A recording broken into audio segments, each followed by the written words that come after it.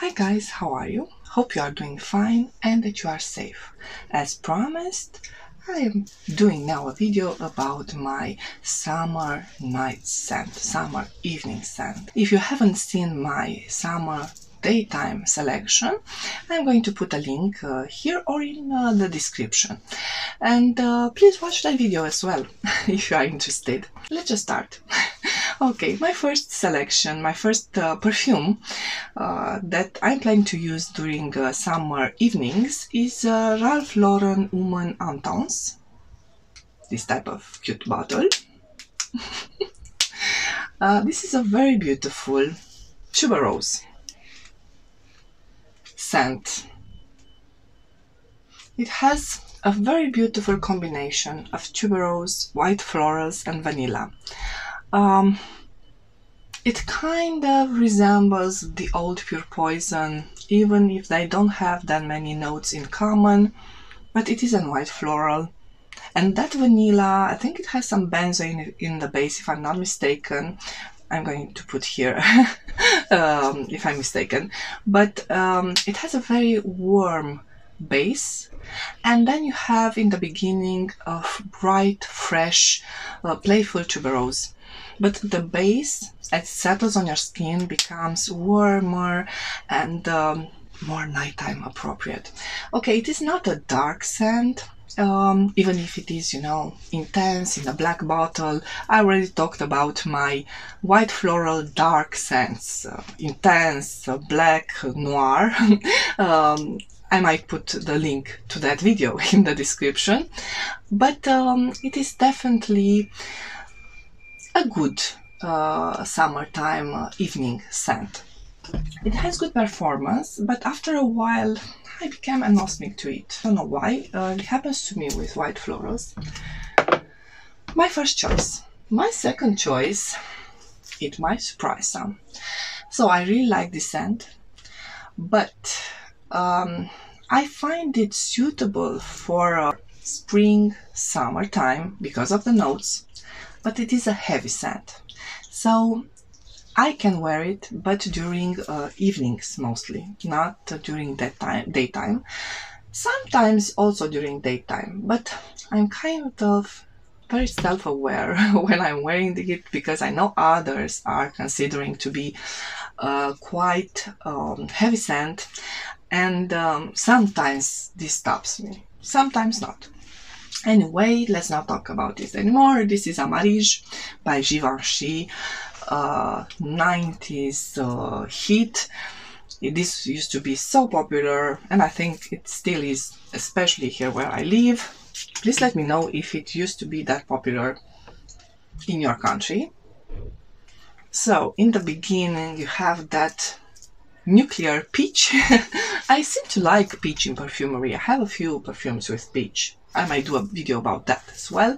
So you have that ripe peach that it is a little bit, to some, too much, you know, little too much peach.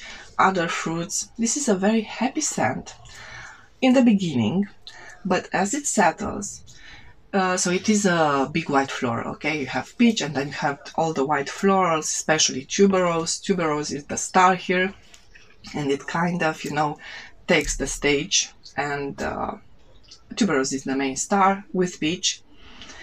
In the base, however, it becomes such a creamy, lovely sandalwood floral. So the sandalwood in here gives it, you know, depth, warmth, all those things that you are looking when you want to have a very beautiful evening scent on. You know, you want something more than just a happy little scent, at least in my case. So this is a very beautiful choice for an evening in the summer. Then we have a happy scent. To me, a lot of people considering to be very dark, mysterious, only nighttime appropriate.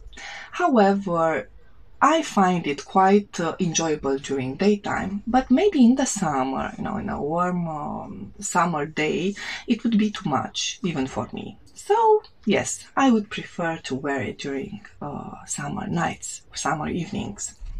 but it is definitely like a more happy, fresher scent to me. Not such a dark, mysterious scent, but anyway, okay, a good choice for me for summer evening. This is Tom Ford Jasmin Rouge. This was a very nice surprise because I heard a lot of reviews. I've seen a lot of reviews that this one has very bad performance, like 4 hours. Very bad, it doesn't stay, it doesn't project. Not in my case. And this is a good surprise because usually I buy perfumes that are so hyped, and a lot of people are saying, oh, these are beast mode perfumes. But on my skin, they are not. But this is not beastly, but it performs quite well. It stays for 8 hours on my skin. It projects for at least 4 hours. And then it becomes, okay, more like a skin scent, but I don't mind. This is a beautiful combination of jasmine, ylang ylang, spiciness. It has a lot of spices. I don't get that much spices, but all the spices combined give it that extra something that turns it into a nighttime summer scent. And now to my most mysterious summer scents. My first choice is Dune. The current formulation, not the vintage one. That one, I find it a little bit too much for high heat. Maybe spring nights, not so much summer nights, but I might change my mind after wearing it a few times. With this one, I'm more familiar. And what can I say? This is a beautiful, woody, floral, oriental combination. I definitely feel some incensey notes, even if they are not in the description of Fragrantica. So this is a beautiful sandalwood, aldehydes in the beginning, but then a beautiful smoky sandalwood to me, some florals but not too much. Definitely a mysterious scent, very suitable for an evening in the summer. It has a summer vibe, okay, summery vibe to it. Not just because of the name, Dune, but because we are thinking of Dune of Sands, and Sands, we are thinking about summer, right? At least I am thinking. But it has that beautiful smokiness, but a smoky airiness, if I'm making any sense. The aldehydes are making it more airy and easy to wear even in high heat, and it definitely is a very original perfume. It is one that not everybody is going to be wearing at the party where you are going, so please keep that in mind and do try it. And now my odd choice. I think some of you might raise a brow to this choice because I don't know if for a lot of people this is easy to wear during summer nights, but for me it kind of is.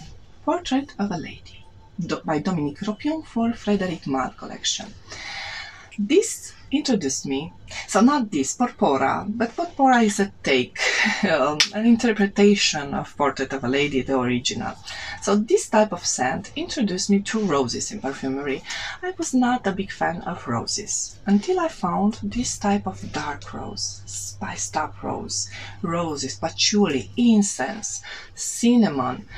But this one and Porpora also have some fruitiness to it. They have raspberry, blackcurrant, so it has that beautiful dark tartness.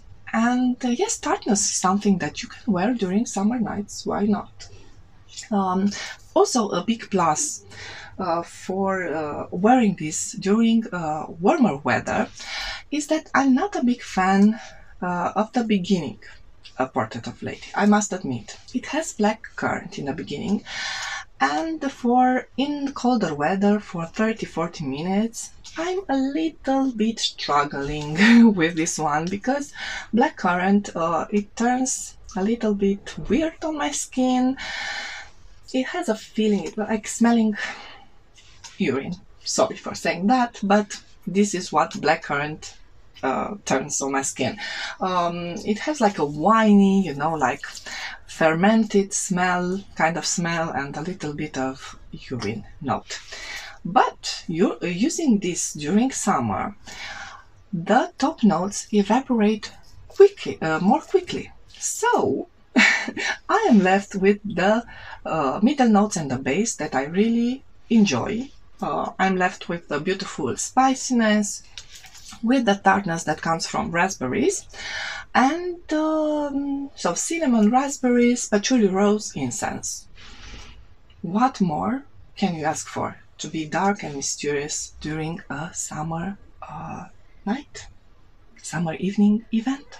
I actually am planning to wear this to a few events that hopefully are going to take place this summer, and yes, special events. This was my choice for summer nighttime perfumes. Please let me know what are the perfumes that you are planning to use during summer nights. Please let me know in the comments area. If you like this video, sorry, please give me a thumbs up. Please subscribe to my channel and hit the notification bell to not miss any of my videos. Bye bye and stay safe.